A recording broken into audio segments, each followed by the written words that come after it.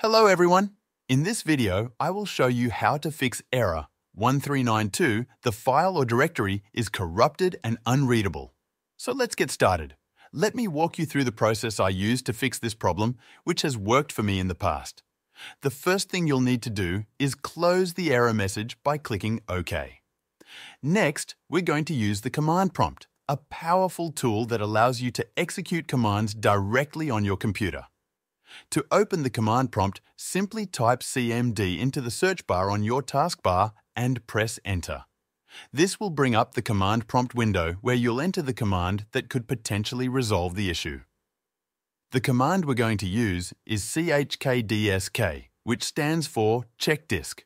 This is a built-in Windows utility designed to scan your disk for errors and fix them if possible.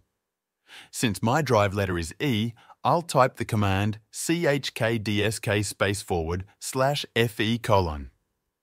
After typing the command, press Enter.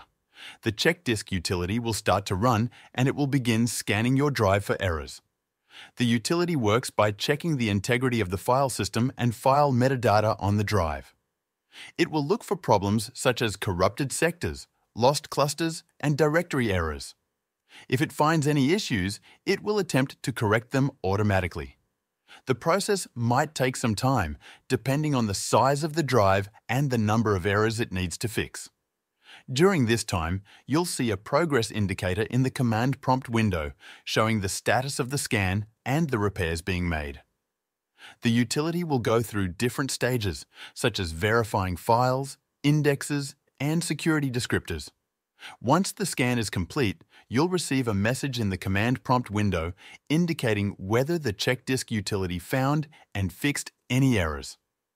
Ideally, you'll see a message that says something like, Windows has made corrections to the file system. This means that the utility successfully repaired the issues it found. At this point, your computer may refresh automatically and you should notice that your previously inaccessible drive is now available again.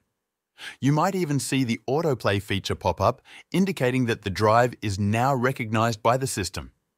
This is a good sign that the fix worked, and you should be able to open the drive and access your files without any further issues.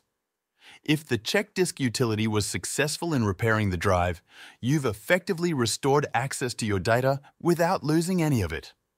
However, it's important to remember that this solution might not work in all cases, especially if the drive has severe physical damage or if the file system corruption is too extensive.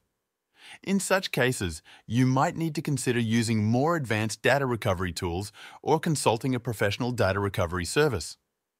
If this video helped you out, make sure to join the Show Me Software free newsletter. It's linked in the description below. In this newsletter, I will tell you about the latest software tools and AI that can make you more productive at work and also improve your personal life in many different ways. You can also reply to these emails with any technical support questions you might have, and I'll do my best to help you out for free. This newsletter is completely free and will always be free. So click the link in the description to sign up.